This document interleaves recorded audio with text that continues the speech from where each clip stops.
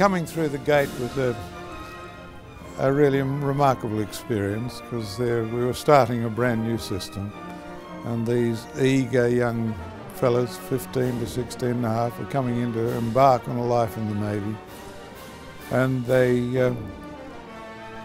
we had 1 year to train them and get them imbued with the Navy system, and we were all young and keen, and we went about it very hard. Mum and Dad dropped me off and we jumped on the bus, and I found all the sailors. They were so nice to us. They you know, this way gentlemen on the bus, and then we pulled into Leeuwin, and they told us what was going to happen in the next few days.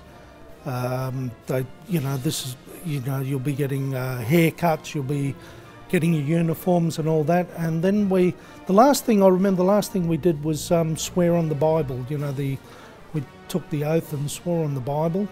And as soon as we finished that was it. Their whole attitude changed. They said, "Right, you buggers, get out on the road and hurry up." And they started yelling and shouting at us, and what the hell's going on?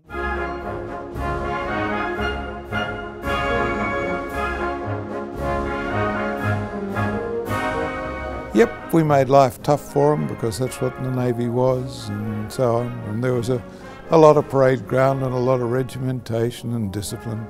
You arrived late at night, and you had given some horrific cold cup of cocoa, and then you were sent to bed, got to bed about 2 a.m, and then about 3 hours later it started, and you realised that life had changed fairly dramatically.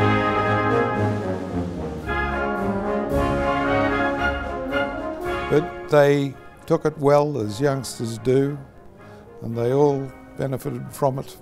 And they didn't think so at the time, but they did, and they recognise it now. And to come back and greet them 50 years later and see what a marvellous success they've made of their lives. The idea of getting guys when they were 15, particularly guys who had academic potential, before they actually had a chance to do matriculation, have all these options open to them, it was a smart scheme. So you got these smart guys, and those who enjoyed it and who grasped the opportunities went on to do big things.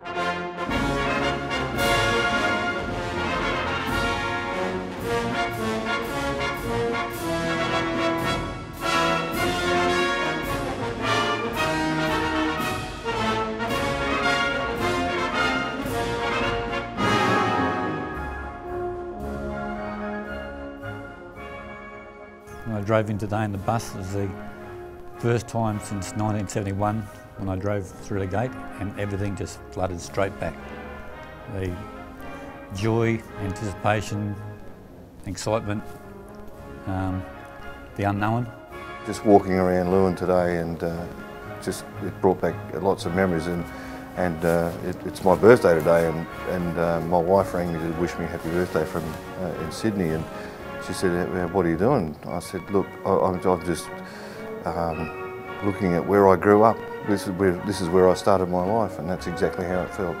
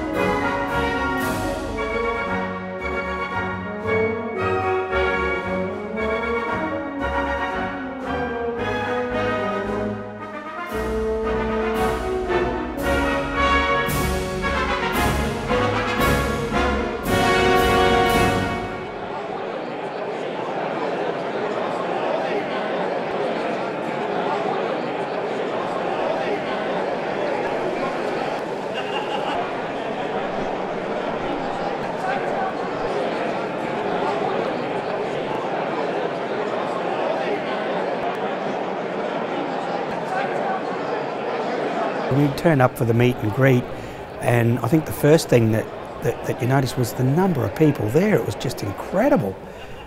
We all expected a few to turn up, but nothing like that. It was just amazing. The number of people that you bump into that you hadn't seen for 40 years, and you're suddenly talking to them as if you hadn't seen them since yesterday. And that's one of the things about being a JR. The camaraderie that you established back in 71, it just doesn't die out. If anything, it gets stronger. Go on, start talking, Will. No. This is Bruce Challoner, Mr. Captain, Lieutenant Commander Golding. Right, where were we? 1965 Morris Division. The worst division ever. Happy to be here, enjoying it. Looking forward to seeing a lot of old friends, and we have seen a lot of old friends. And look at these motley bunch of crew. 1968. Hey, they're wonderful guys. Hey, now look at this look. This expression of interest. You know, you'd pay money to see this anywhere else. Excellent stuff. Thanks, guys. Oh, it's going a bit crazy. There's 3,000 people hit us at once. They were queued up here 2 hours before we even got the show on the road, so we had to shut the doors to keep them out. And then when we opened the doors, they just hit us from everywhere. Good, everyone's in good humour. No one's cranky. Apparently, the queue goes right around the building, and they're all cheerful and happy to be here, all full of expectation and excitement. So yeah, it's going well. I'm looking forward to getting a coffee break though. Terry Reid, second intake. It was Khyber Division, and I belong to the RANCB Communications group, and we found out via that, I think, the internet and the reunions that it was on, and being when our 50th is up in January, so it was a great chance to get here and catch up with a few of the guys.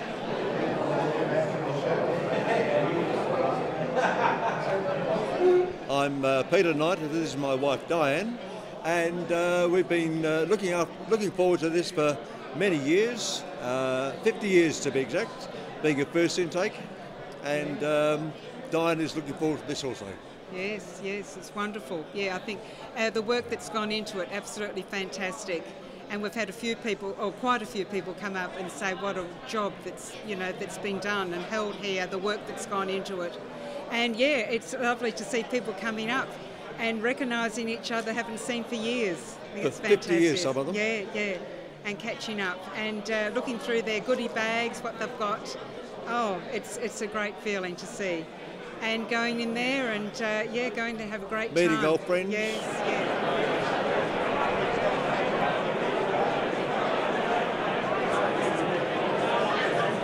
Alec McCowan. I'm on the Marks Morrow 46th intake, and it's just fantastic to be here. We've got guys from, I met a fellow on the 4th intake to the 80th, so it's been fantastic catching up and seeing what everybody's doing. Name's Dave Adams, and was in the Marks 46th intake in January 1974. I did 9 years, served on Patano, Tobruk, Stewart and Torrens. So yeah, had a great time, and I'll do it all again tomorrow. Chris Pav, Marks 46. There you go, you got my signature, all right? You have a good day. I joined 5th intake, 1962, and I think it was the start of a great life and a great career for me. So I could recommend it, but I don't think the people will allow it these days, but certainly made something out of me. A boy from the country, getting out there, getting in with amongst another 120 guys, and we just had a ball. From the minute we joined to the minute we left the establishment, we just had a ball.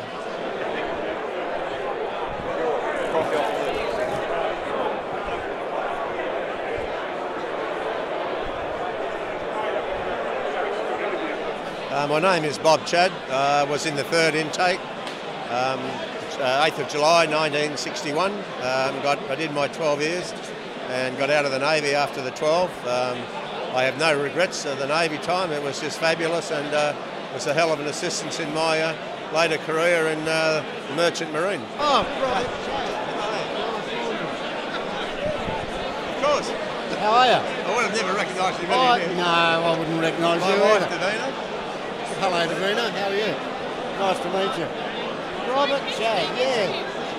Sorry. We're also on TV because we've just met again. Hi, my name's Peter Ablett. I was the second intake, joined in January 1961, and I thought it was a bit hard. I lived on a farm, a bit of a cowboy, I suppose you want to call it, and joining the Navy was a little bit hard for me, but got through it and looked back at my last 20 years down in the Navy, and everything was good. Yeah, it was a good job. What about this week? What do you think of the week? Oh, this week I think it's excellent. It's well planned, and yeah, it's good to get together, and a lot of mates there. I mean, I haven't seen some of them for about 49 years, so it's really good to get to know and get back and talk about old times. Oh yeah, we joined the Navy on the 1st of January 1968. And we were the 22nd intake at Hmas Leeuwin. We were only 15 and a half or 16, so we were only boys, and like the storms opened up on our heads in discipline and everything, but we loved it. It was really good. We made a lot of good lifelong friends, and as you can see, we're here today with our friends, our wives, and this is a brilliant setup. We're really enjoying it, catching up with all our mates and memories and things we really shouldn't talk about either, if you know what I mean. Well, my husband is Rodney Pricebeck, and I met him when he was 15 and a half, just before he joined the Navy. And he went away to join the Navy, and we kept friends for the 6.5 years, and then we ended up getting married. So we were married while he was in the service for a little while, and then he got out. So I've known him all those years. But we're here with our friends and their wives. We're all having a great time. Yes, I'm Jim Berridge. I joined up with the first intake of junior recruits in 1960. I'm originally from northern New South Wales, and I finished up doing 20 years with Navy. My first impressions were that although things were tough and we're only 15 and a half, that Navy was my life, and I thoroughly enjoyed the 12 months that I spent at Leeuwin. Phil Jackson, 34th intake. Yeah, it's looking like a really good day here. There's a lot of people here, and we're all out to have a good time. G'day, I'm Des Reid. I wasn't a junior recruit, I was a driver at Leeuwin between 66 until 69, and then went back as a coxswain in about 72 till about 75. So I watched a lot of the intakes go through Leeuwin, and I know a lot of the junior recruits, so I thought I'd come along and share the old times with them. It's good to catch up with a hell of a lot of these guys. Jerry Walsh for the 40th intake, Dave Anderson. Come overland by caravan from the top of Queensland. I rode over on a bike from Melbourne. Have a look at me. No, very pleased to be here. 38 years later, this month since we joined at Leeuwin. We've got the original cruise book from that 40th intake. The small bottle is the musket. The large bottle is the port. The all 50th anniversary stuff. All prepaid. There may be some left afterwards. First in, best dressed. Enjoyed it all. It was good fun. G'day. Yeah, my name's Jason Lynch. I wasn't a JR, but my dad here was. He was in the second intake, January 61. I was I'm the good looking one. He was the good looking one, yes. My name's Keith Murrell. I joined on the 7th of July 1962. It took us 5 days to get over here by train, and I think what Leeuwin did for me was a feeling, as with the Navy itself, a feeling of comradeship and, you know, just getting on with people, and discipline, I think, was one of the main things that it taught us, was discipline and how to iron.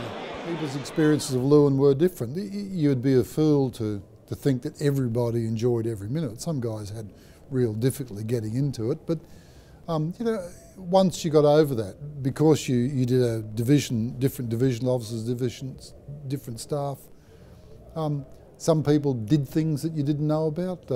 Some things good, some things they probably didn't want to talk about at the time. But no, you just sit there and say, well, you know, God, I didn't know that. I didn't know you were a good sportsman, or you had friends and you went off and did this, or I didn't know you got ill, or. But to be frank, most of the learning you do here, that I'm doing here, is the things people did after they left. You know, it's a very admirable thing. Well, I've met today a tremendous number of guys who came up to me and told me how now they appreciate what we did for them in terms of training, and they understand in a way that they didn't as youths.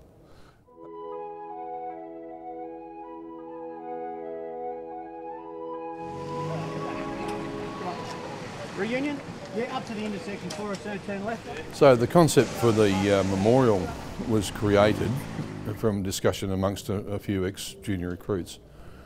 And as the momentum for that built, we identified quite early in the piece that would attract reunions from the various intakes at the same time. So junior recruit intakes were in the habit of organising reunions to coincide with significant events, and we identified that if we established a celebration or a commemoration for a memorial, that others would want to organise reunions around that so that they could come to Western Australia at the same time.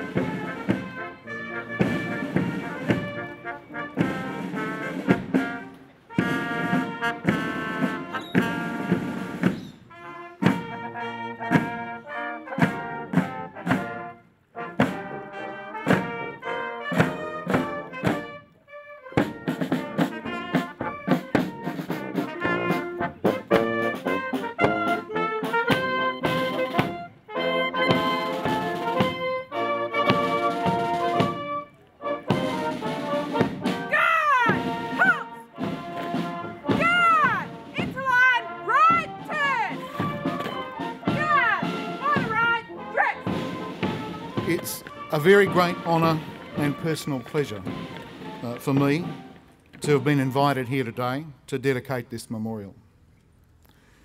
An honour because the memorial recognises the service and sacrifice and frankly hard work of over 13,000 fine Australians. A personal pleasure because I was one of that number. When I entered Leeuwin through the gates just over here in July of 1970, and I know that's well after many of you that are around here, and I'm sure you'll tell me about that a bit later on. I could never have imagined, as Brian said, that I would one day stand here and have the privilege of dedicating a memorial to our junior recruit community. But before I dedicate the memorial, I'd like to say something about our junior recruits and their training scheme.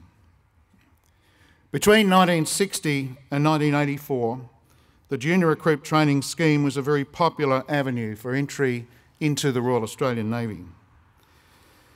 The team of Canberra staff officers who developed the junior recruit training scheme proposal in the late 50s were, in my view, a very cunning mob. They suspected that Australian schoolboys might just find the opportunity to leave school and head off to sea a very attractive proposition indeed.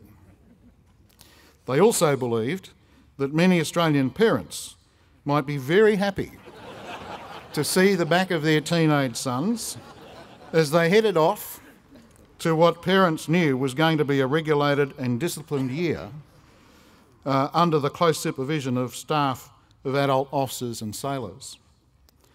Some of the boys certainly found it a bit of a surprise to swap their school uniform for a sailor's uniform and end up sitting behind a desk again, with the sea a long way off over the horizon, figuratively, and in some ways quite literally. In the late 50s, the RAN faced an acute staffing crisis, similar to that we faced in the not too distant past recently. But the junior recruit training scheme was much more than just a means of boosting sailors' numbers at a time of acute shortage. While certainly aimed at increasing recruit numbers, it had the much more ambitious goal of, over time, markedly improving the educational standards of our sailors to ensure that the Navy could operate and maintain a range of technologically advanced and more complex equipment being introduced into service in the early 1960s. The Oberon-class submarines, the A4 Skyhawk aircraft, the Charles F. Adams-class destroyers, armed with state-of-the-art missiles at the time, are just a few examples of the sorts of technology that we were facing in the very near future at that stage. By improving the average standard of education, the Navy planned to use it and to ensure that it had a good supply of chief petty officers and petty officers, particularly those in the technical branches, and later on, its supply of special duty officers. In this regard, the scheme was spectacularly successful. A high portion of former JRs stayed in the Navy for many, many years and rose to the highest ranks. Of the just over 13,000 boys who passed through the scheme, 299 transferred to HMAS Narimba for apprenticeship training during or at the end of their JR training. Another 255 boys transferred to officer training during or at the end of their JR training. Many more became officers later, of course, in their careers. Now, the JR scheme differed from the Narimba apprentice and Creswell officer cadet training in that soon after leaving Leeuwin and Cerberus, many former junior recruits, while still boys of 16 or 17 years of age, experienced active service during confrontation in Malaysia and in the Vietnam War. Later, their colleagues also experienced operations in 2 Gulf Wars, in Iraq, in Afghanistan, and in operations in East Timor, Bougainville, Solomon Islands, and as members of the United Nations forces in activities around the globe. Some former junior recruits will be working in operational areas as I speak to you today, in Afghanistan, in the broader Middle East maritime sphere, and in the broader security operations around the world. The Tingara and junior recruit training schemes were therefore unique in the history of the Australian Defence Force. It's only under these 2 schemes that boys, or minors, were intentionally and lawfully trained for and posted to operational units to take part in active service. Most junior recruits, certainly those who joined in the first decade or so, signed on for 12 years, something that teenagers of the X, Y and current generations might find quite astounding. However, it was fairly common in the pre-1970s Australia for young people to commit to a lifelong career while still very young, but committing to 12-year-long military career at the age of 15 or 16 was nevertheless, in my view, even at that time, quite remarkable. Leeuwin was a reflection of the melting pot society of Australia at the time also. I can recall my own intake, having a good smattering of Indigenous Australians, Torres Strait Islanders, recruits from Papua New Guinea, boys born in the United Kingdom, in France, in the Philippines, as well as boys from all socio-economic backgrounds from every corner of Australia. I found the mix to be quite a revelation certainly when I arrived here. Many former junior recruits regard their time as junior recruits as a defining period in our lives. Very long-lasting close friendships developed between junior recruits as a result of their 12 months of close quarter confinement here at the former HMAS Leeuwin for the majority and at HMAS Cerberus in Victoria for others. While many former junior recruits did not serve for long periods, the friendships they made here have been absolutely enduring. The very active reunion activity among junior recruit intakes is testament to that. You'll see former JRs serving in our Royal Australian Navy for many years to come. With the recent changes in the retirement age and owing to our greater dependence on employing reserve members in our Navy, it is possible that former JRs may still be serving in the year 2034. So we're going to be around for a long time. I'd like to acknowledge, of course, all the officers and sailors who spent a period or periods as trainers of the boys here in Leeuwin and at HMAS Cerberus. Caring for a large number of 15 and 16-year-old boys 24 hours a day would not have been an easy task. While I was probably not very appreciative of the attention I received from the training staff in 1970 and 71, I think they did a great job. I can now appreciate how well you did your duty in caring for a large number of boys, not just in working hours, but after normal working hours and in your own time, and particularly those late night parade ground sessions clearly caused by other members of my division. You produced some outstanding results. Just look at them now. Look around and you will see the evidence of your hard work. Even though some of us may be showing a little more grey and carrying a few more kilos than we would like, we all remain key members of our broader Navy family. I'd also like to acknowledge the many citizens of Fremantle, Perth and the nearby areas who sponsored junior recruits during their time here at HMAS Leeuwin. I know that some of you are here today, and others will be visited this week by the former junior recruits they took into their homes all those years ago. The Junior Recruit Sponsorship Scheme gave many boys a break from the highly regulated training environment of Leeuwin and that let them relax in a family environment. I know that the scheme forged many long-term friendships and in quite a few cases marriages between Leeuwin boys and the daughters of the sponsors' families. I think I can say with some certainty that all former junior recruits here today that you were participants in an event in Australian history that was unique, honourable, very successful and most unlikely to ever be repeated. The Navy asked much of you. To leave home and family at a very young age, to accept a degree of regulation